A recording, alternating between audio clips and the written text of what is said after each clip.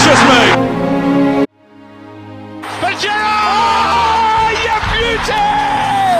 What a headshot!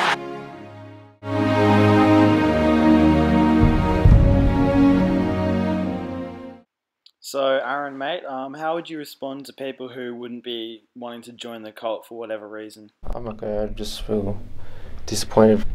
Yeah, it's a bit of a risk. It's a bad day, bad day. So, what are your thoughts towards the people who have joined the cult, and what's it like to have those kind of people around you? Yeah, they're always behind us no matter what, and that brings a lot of confidence to us. Yeah, we can have bad days, but this makes us feel good. Well, thank you for speaking with us, Aaron. Thank you. So, Aaron, we're back in the winter months. You're rocking the beanie. Just one more quick question.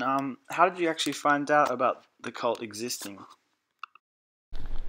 Nah, someone tagged me in it, and that's how I seen it. So, we're joined by Martin Tyler. Just one quick question for you. What did Aaron make of the cult and when he found out about it? Met him for the first time before the game at Manchester City because I wanted to check how he saw himself. It was a short conversation, but a very nice one, and I was very pleased to be able to say hopefully the right kind of things. So we'll now be joined by Ryan, who is one of the rural members of our cult, who has been very long lasting, and he's going to give his thoughts on what it's like to be a member of the Aaron Mooy cult. Ever since I've joined the Aaron Mooy cult, I feel like my life has completely transformed, and I now have a brand new purpose to follow the one true leader. That is Aaron Mooy. Thanks for the inspiring words, Ryan.